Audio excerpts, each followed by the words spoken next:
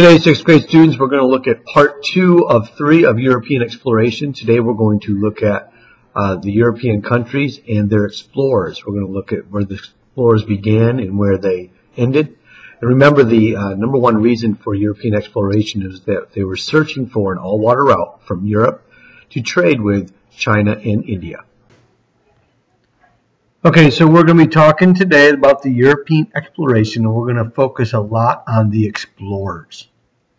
This is standard 665 from South Carolina. So our learning objectives, by the end of this, I want you to be able to identify major European explorers. And then also I want you to identify where they began, their origin, and what their destination was. So some essential vocabulary. If you look on the far right-hand side of the screen, you'll notice it's circled in green. It's called the Orient, lands of the East. And this was kind of the goal of all the European explorers, is to find a route to the Orient, the lands of the East. Some other terms to know, if you'll notice circled in green on the right-hand side of the slide, is what we call the Old World. This is the world that the Europeans already knew about. They knew about the continent of Africa and Asia and Europe. So we call this their Old World. Now the New World wasn't brand new, but it was new to Europeans. So you'll notice what's circled in red.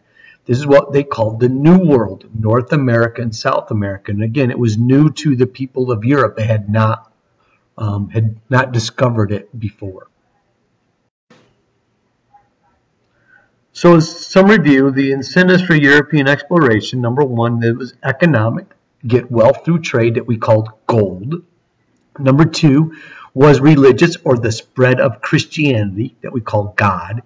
And third was political, which we call glory, finding that your country is number one, or you're number one, so it's the glory for you and your country. So we're going to call this the Age of Discovery, and also called European exploration. You'll notice with the icon of a ship. So number one, at the very top, again, this is about gold, God, and glory. Number two, we're going to focus on 5 specific countries: Portugal, Spain, England, France, and the Netherlands. Number three, again, the major purpose of this was that monarchs wanted to get wealthy through trade. So trade equals wealth. Number four, you had to have certain technology to explore the world. Number five, the main purpose was to find an all-water route to Asia. And number six, it is the discovery of what we call the New World, North America and South America. So the improved technology, number one, top right corner, the ship called the Caravel. It was able to sail closer to the shore. It had triangular sails so that it could sail into the wind. Number two, the invention of the rudder so you could steer your ships. Number three, learning of the compass from China, one of the 4 great inventions of China. Number three is the astrolabe from Islamic Arab traders, which allows you to use your stars to find out your latitude north or south of the equator. And number five, the improvement of maps. So 3, 4, and 5 are all navigational devices. So the direct cause of European exploration was that the Europeans wanted to find an all-water route to the lands of the East, the Orient.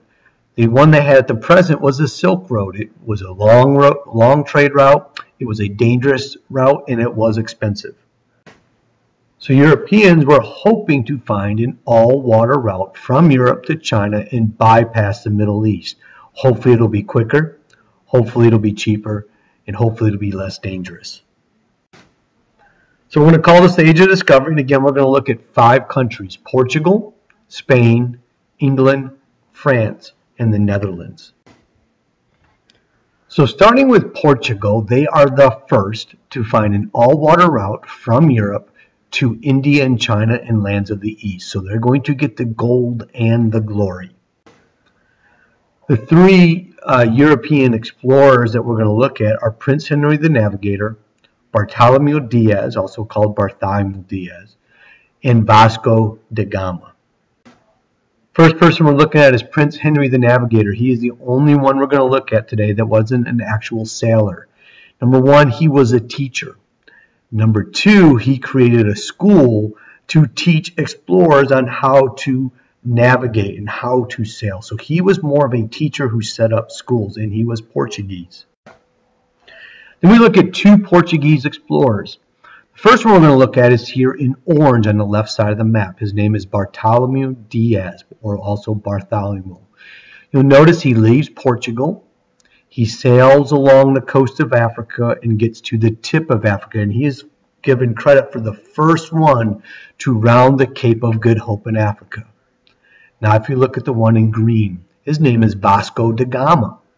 This Portuguese explorer is the first one to actually find the all-water route to the lands of the East. So he follows Bartolomeu Diaz's map, but actually gets around the Cape of Good Hope and ends up in India. The next group of people we're going to look at is Spain.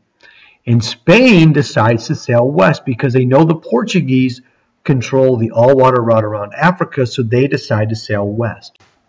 And we're going to look at four Spanish explorers: Christopher Columbus, Ferdinand Magellan, Hernan Cortez, also known as Hernando Cortez, and Francisco Pizarro.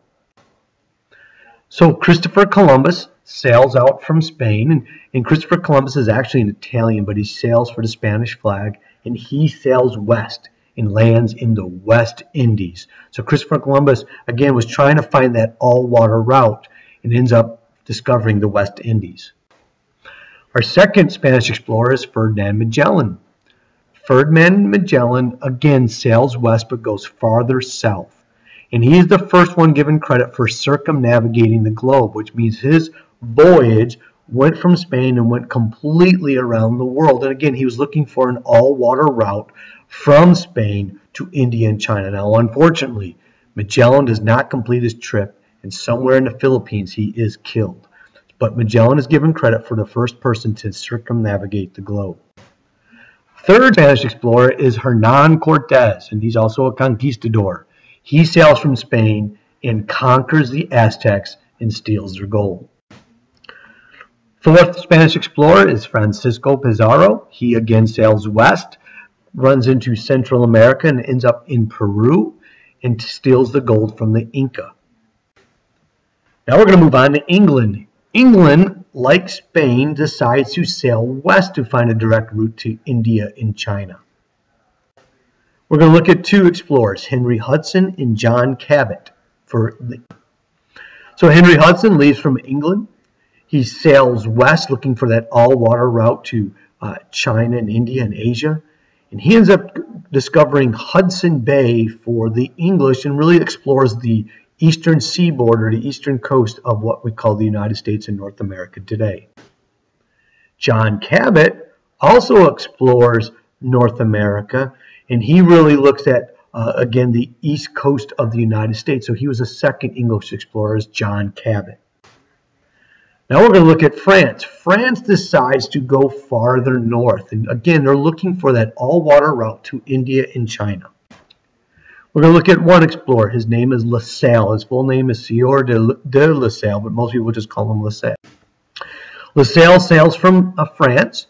He comes into the Americas. He sails through the Great Lakes. He sails down the Mississippi River and into the Gulf of Mexico. So these are the voyages of La Salle.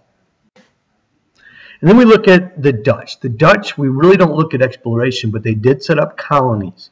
And they set up in colonies in the current continents of North America, South America, Africa, and Asia.